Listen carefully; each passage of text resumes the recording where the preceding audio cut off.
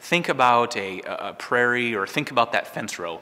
When you're tearing out fence, look at all that dirt that kind of falls out. It kind of reminds you of grape nuts, cereal.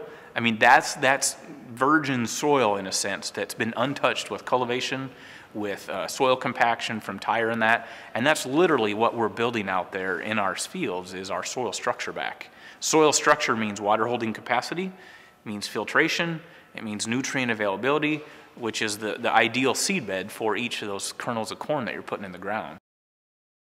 As far as seed corn planting, we're as timely as anybody, and I think we don't have any wheel tracks out there that we see on other fields that maybe have going at an angle, working ground.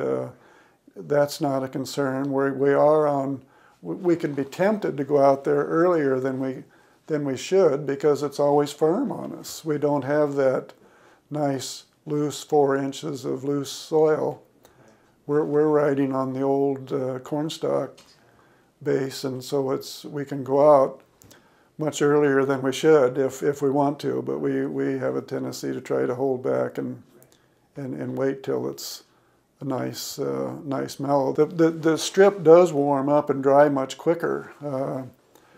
That loose soil setting on top with all the black uncovered residue, that seed bed it warms up rather rapidly.